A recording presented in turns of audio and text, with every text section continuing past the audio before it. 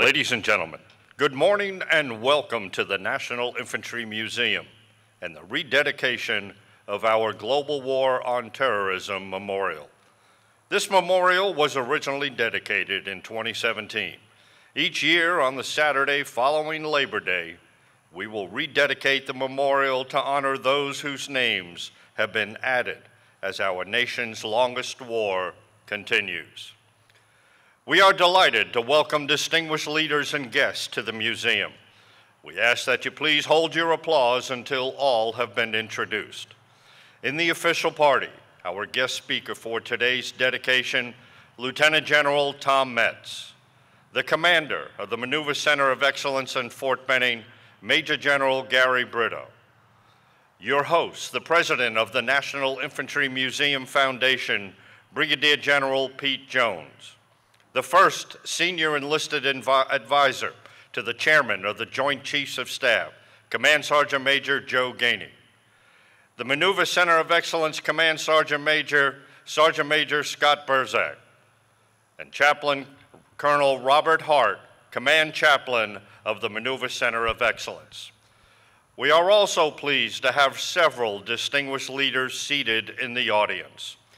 General John Abizaid, Lieutenant General Sam Wetzel, Civilian Aide to the Secretary of the Army, Mr. John Hargrove, Civilian Aide to the Secretary of the Army, Mr. Jim Balcom, Field Representative to Representative Sanford Bishop, Mr. Kenneth Cutts, Field Representative to Senator David Perdue, Ms. Kathy Burns, the Commanding General, Marine Corps Logistics Command, Brigadier General Joseph Schrader, the Chief of Infantry, Brigadier General David Hodney, the Chief of Armor, Brigadier General David Lesperance, Columbus City Council District 3, Councilor Mr. Bruce Huff, Columbus City Council District 9, Councilor Ms. Judy Thomas, Columbus City Council District 10, Councilor Colonel John House, Phoenix City Council District 2, Councilor Ms. Vicki Carter Johnson, the Rangers Ranger, Colonel Ralph Puckett, the President of the National Infantry Association, Colonel Rob Chapa, former Mayor of Columbus, the Honorable Bob Poitashev, the Marine Corps Logistics Command Sergeant Major Michael Rowan, the Infantry School Command Sergeant Major Martin Celestine, the Armor School Command Sergeant Major Kevin Mullenbeck. Ladies and gentlemen, please welcome all of our distinguished visitors.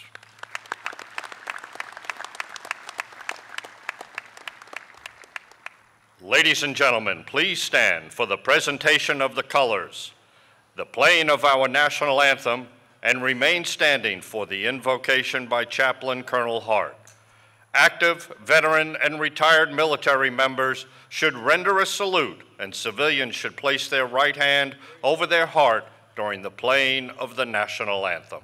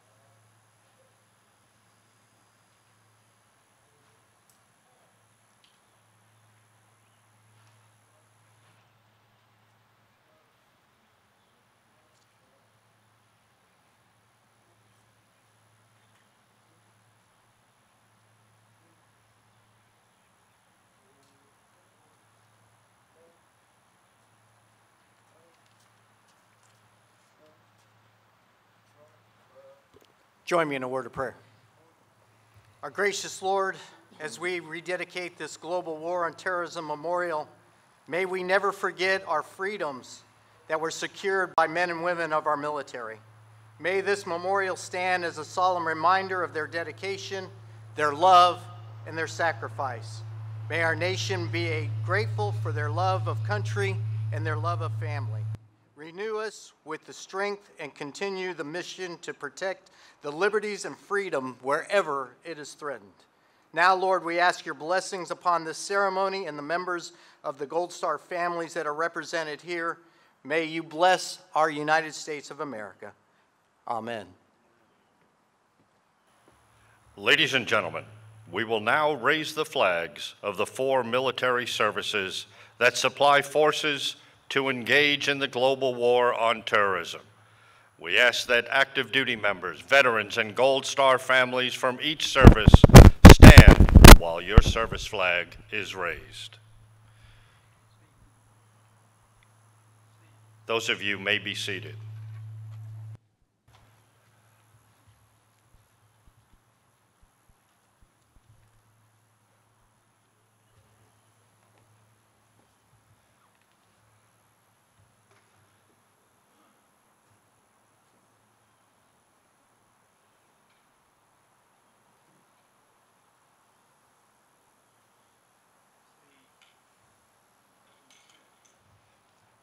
Once again, you may be seated. Please stand when your service flag is being raised. Ladies and gentlemen, the United States Air Force.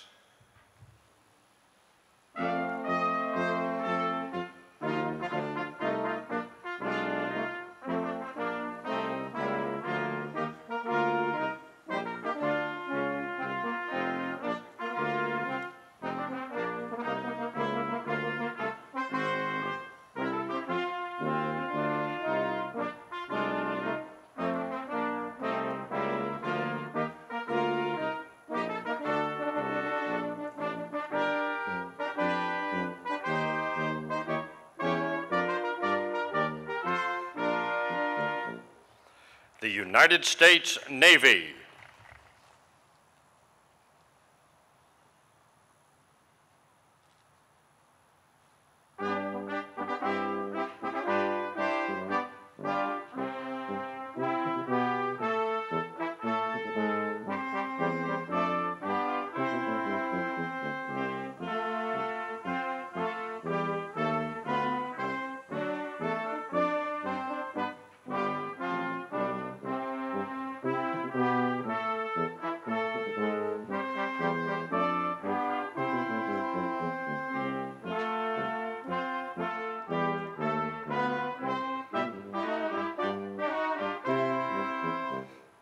The United States Marine Corps.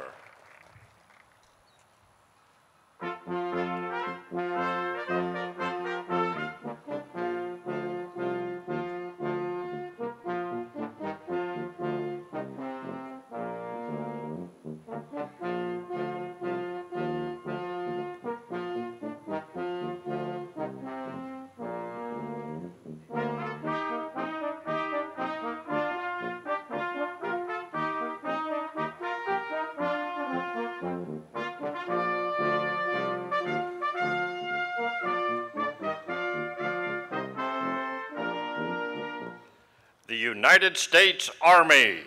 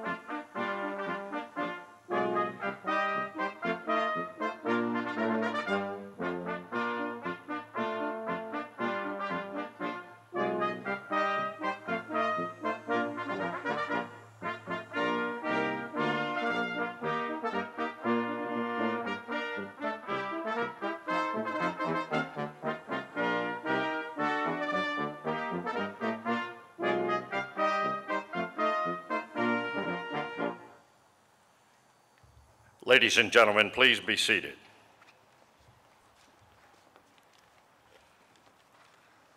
Ladies and gentlemen, please welcome the President of the National Infantry Museum Foundation, Brigadier General Pete Jones. Thank you very much, and good morning, and very much appreciate you suffering through a little bit of Georgia heat for something that we all know is very important to all of us. We truly appreciate your support for this event, and I'd like to especially thank not only our leaders from Columbus, but also from Fort Benning. And if you could, give me a round of applause for our Patriot Guard, our band, our color guard, because they look phenomenal.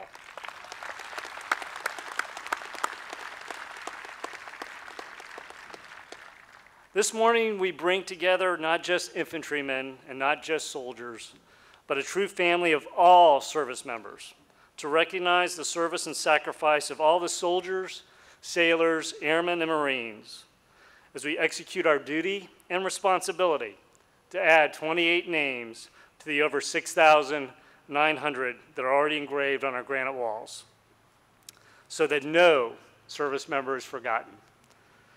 As you've heard the long list of dignitaries, there is one group that deserves very, very special recognition. And I've already done this to them a couple of times, but I'd like to do it again because we can't say it enough. Well, please, our Gold Star family members rise so we can provide you recognition. So please, all Gold Star families.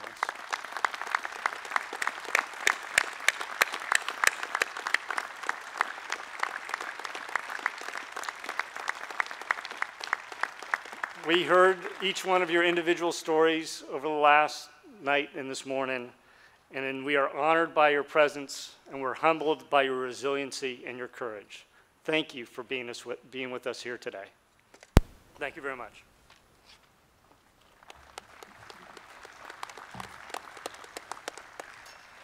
Ladies and gentlemen, the memorial you see before you was designed to honor all who have served and those who have given their lives in the global war on terrorism since the attacks of September 11, 2001.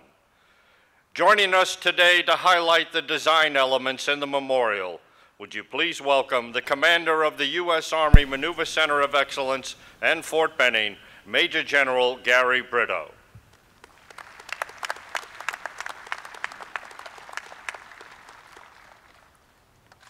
Good morning, everybody.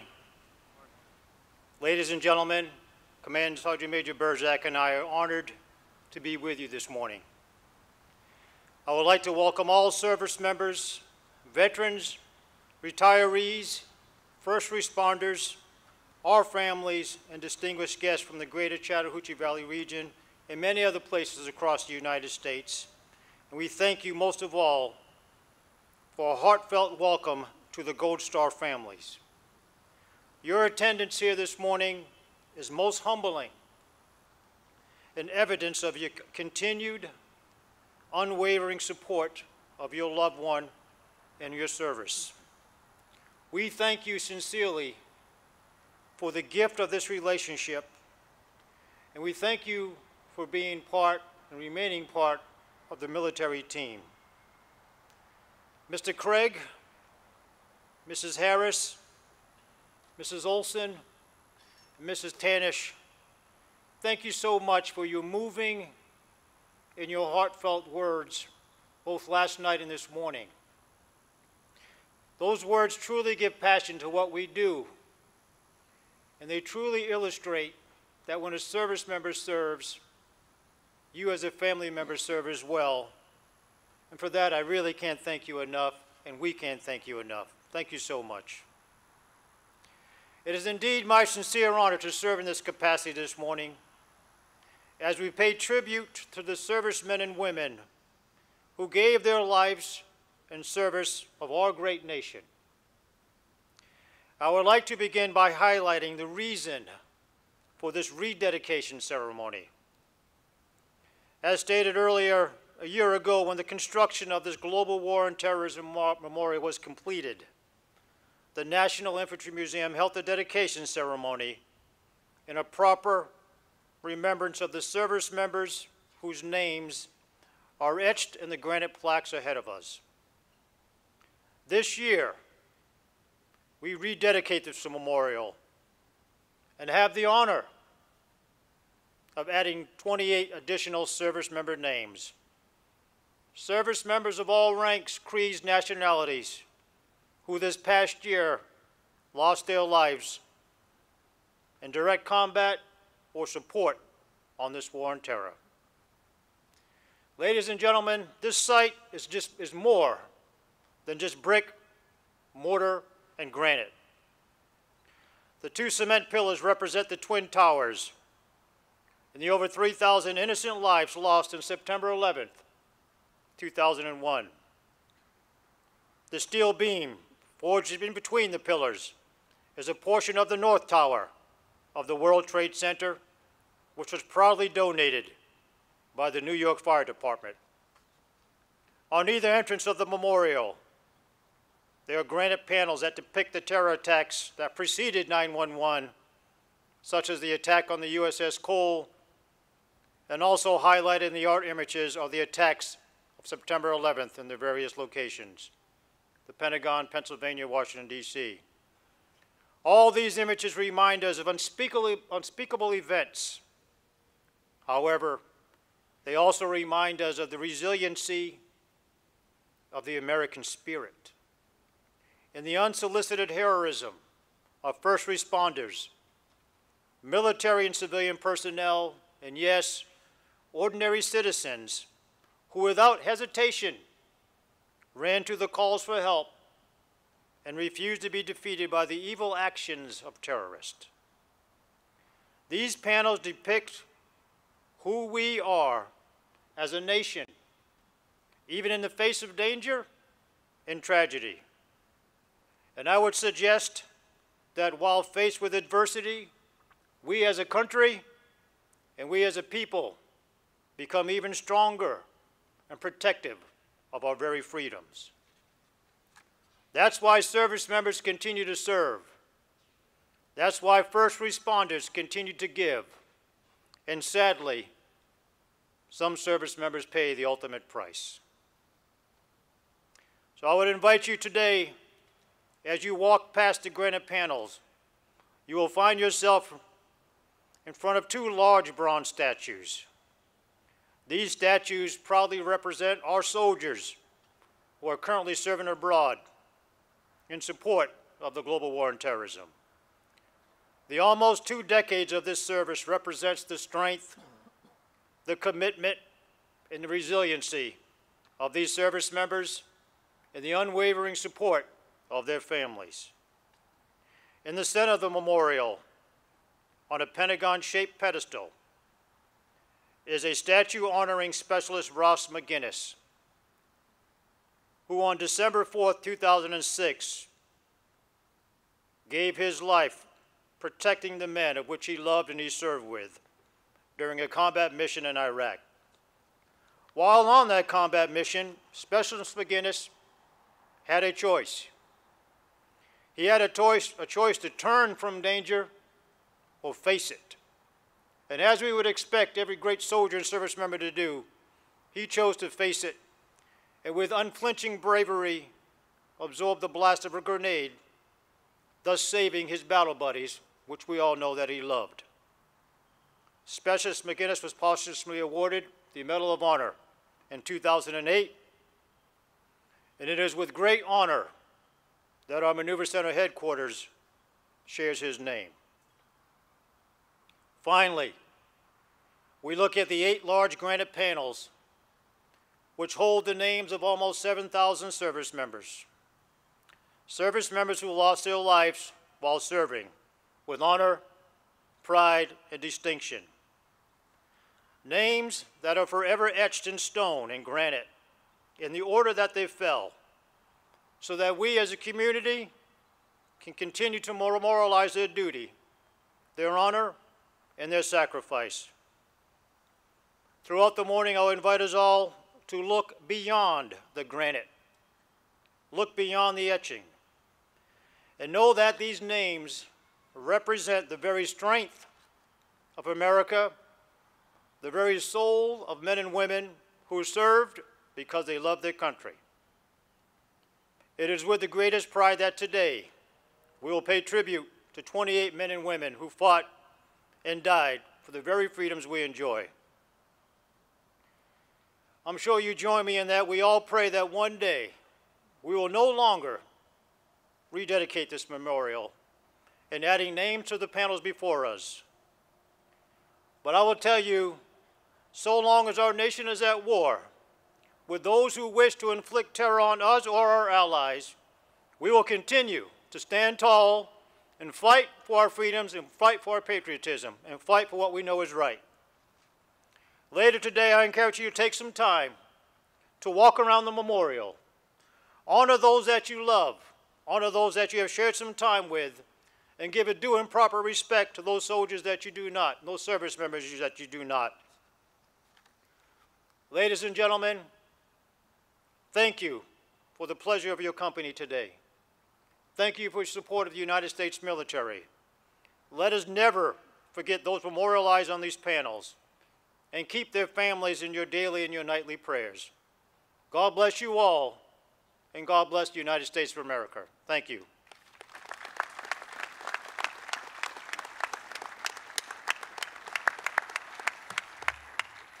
Ladies and gentlemen, please welcome the first senior enlisted advisor to the chairman of the Joint Chiefs of Staff, Command Sergeant Major Joe Gainey. Okay. It is with my great honor that I get to introduce not only my battle buddy of 13 hard months in Iraq, but my dear friend, Lieutenant General Tom Metz. General Metz joined the Army in 1966 as a private. That's very important to remember, as a private. He was a private for 1 year, then he became a cadet at the United States Army West Point for 4 years and continued on to be a general officer for 39 years. He was my Corps commander in 3rd Armored Corps, and he ended his 39 years as the director of the Joint IED organization in Virginia. At this time, I'd like to introduce again my battle buddy and dear friend, Lieutenant General Tom Metz, who's going to hug me when he walks up here. He always does.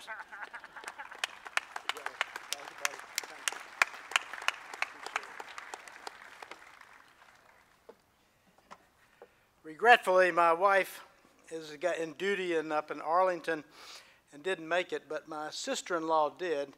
And Susie, please remind me not to wear a black suit next year to this event.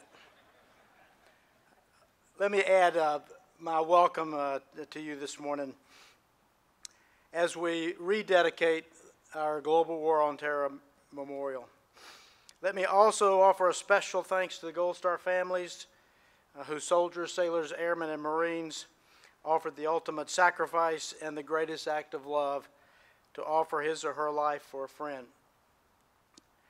Their sacrifice probably began in support of service members to their right and to their left, but extends to all Americans. Each day, America is safer from terrorism due to the courage and valor of our service members. A special thanks to those in uniform today, active guard and reserve, who stand ready every day to protect the nation. And to those who have honorably served and their service is complete, our veterans, I extend a hearty thanks.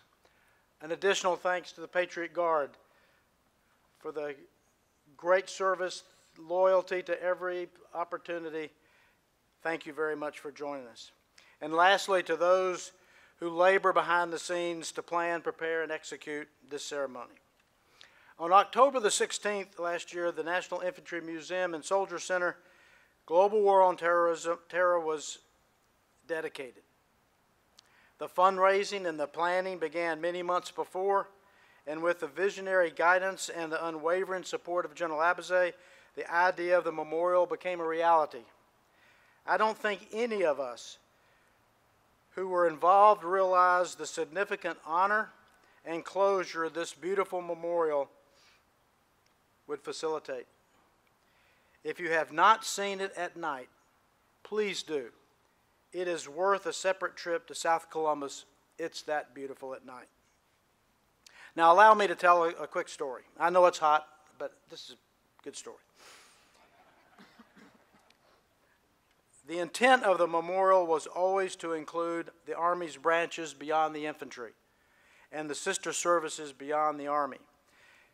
You've already seen the service flags raised, and there are etchings on the granite of pictures. The quality of those pictures had to be the very best to get them etched properly.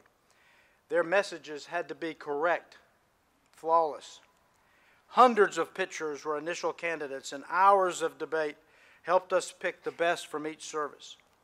As a multinational corps commander, as my battle buddy mentioned, I was very involved in the second battle for Fallujah to free the city from the enemy in order to conduct the first Iraqi free election in January 2005. One of the Marine pictures is the 1st Marine Expeditionary Force Sergeant Major Kent speaking with logisticians about the upcoming battle.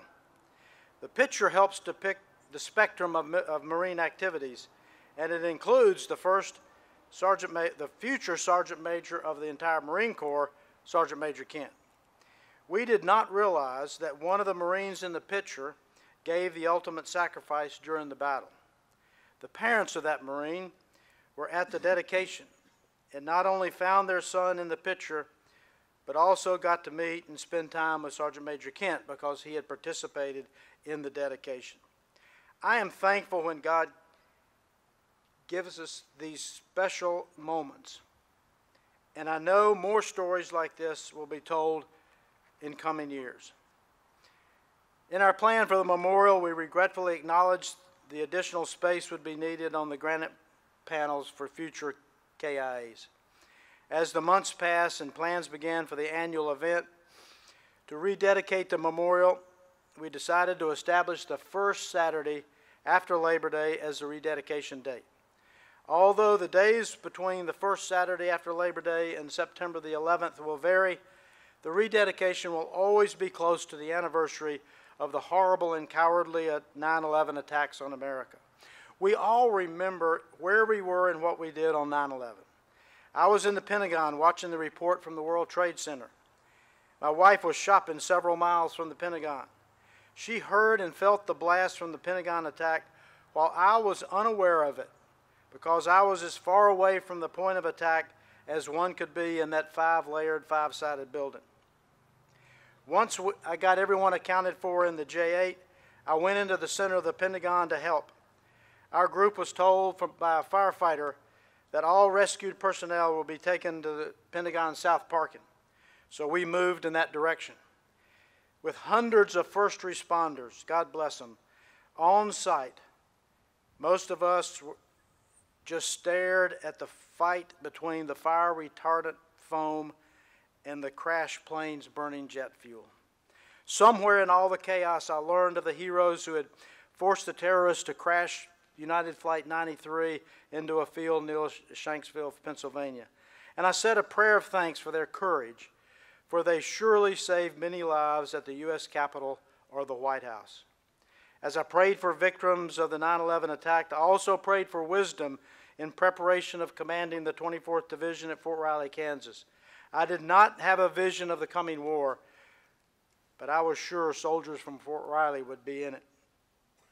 On Tuesday, 17 years have passed since our enemies attacked our homeland.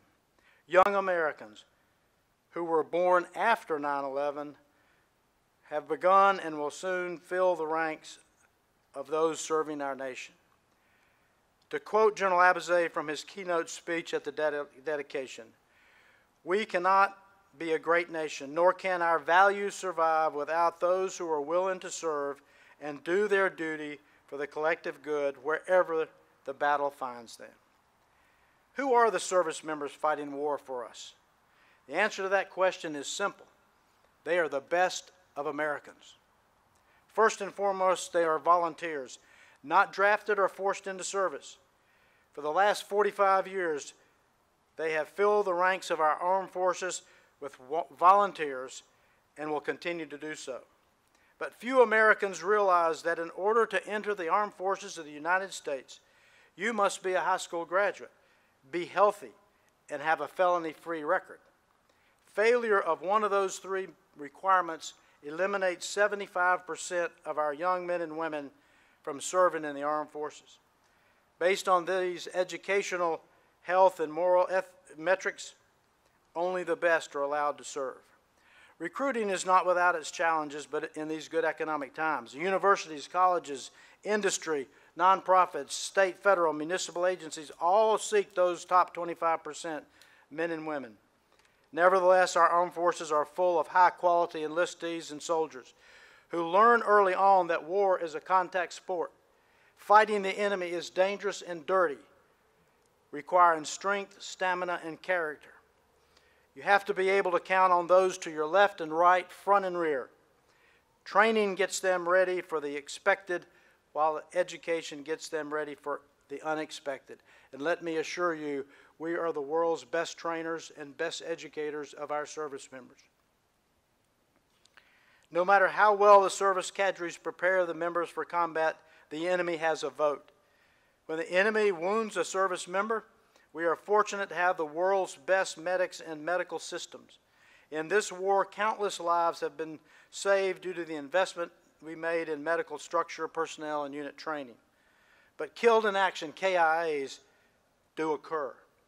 And it is our responsibility, those of us safely at home, to honor their service with the compassion and dignity rightfully due those who gave the ultimate sacrifice. As long as there is one KIA due to the war on terror, we will gather here on the first Saturday after Labor Day to rededicate this magnificent memorial. As I pointed out at the dedication last year, families and friends of graduating soldiers will take the Heritage Walkway to the parade field, this walkway, to that parade field. They will pass between our three-quarters Vietnam Wall and the Global War on Terrorism Memorial. The grandparents will see their generation's Vietnam Wall, and the parents will see their generation's Global War on Terrorism Memorial. And the graduating soldiers and attending children will know that America cares.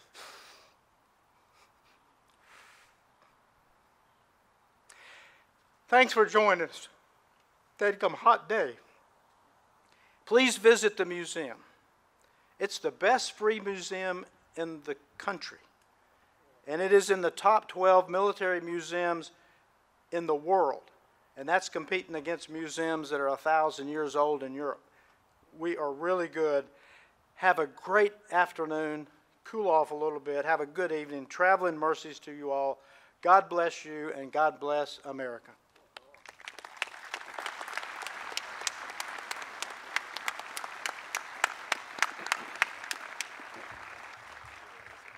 Ladies and gentlemen, please rise as the Maneuver Center of Excellence Command Sergeant Major Scott Burzak, reads the names of the fallen that have been added to the Global War on Terrorism Memorial this year. And please remain standing for the playing of taps. We ask that active, veteran, and retired military members should render a salute, and civilians should place their right hand over their heart during the playing of taps. Staff Sergeant Curtis John Gardner, Air Force. Specialist Alexander Wayne Missildine, Army. Chief Warrant Officer 3, Jacob Michael Sims, Army. Staff Sergeant, Sergeant First Class Stephen Baxter Cribben, Army. Chief Warrant Officer 2nd, Lee Michael Smith, Army. Sergeant First Class Hutton O'Neill Brown, Army. Corporal Todd Lane McGurn, Army. Sergeant Axel Omar Bania Perez, Army. Staff Sergeant David Thomas Brabander, Army. Specialist Avedon Alfred Chavez, Army. Master Sergeant Brian Lee Stillwell, Army. Sergeant First Class Mihail Golan, Army. Specialist Javion Shavante Sullivan, Army. Sergeant Christina Marie Schonecker, Army. Sergeant First Class Matlin DeWeaver Wilson, Army. Major Christopher Tripp Zanetis, Air Force. Captain Mark Kenneth Weber, Air Force. Master Sergeant Christopher Joseph Raguso, Air Force. Master Sergeant William Ryan Posh, Air Force. Major Andreas Brian O'Keefe, Air Force. Staff Sergeant Carl Philippe Ennis, Air Force. Technical Sergeant Deshaun Jamar Briggs, Air Force. Master Sergeant Jonathan J. Dunbar, Army. Petty Officer Second Class Austin Thomas Williams, Navy. Specialist Gabriel David Conde, Army. Corporal Joseph Maciel, Army. Sergeant First Class Christopher Andrew Solis, Army. Sergeant First Class Raymond Ray Regal, Transfiguration, Army.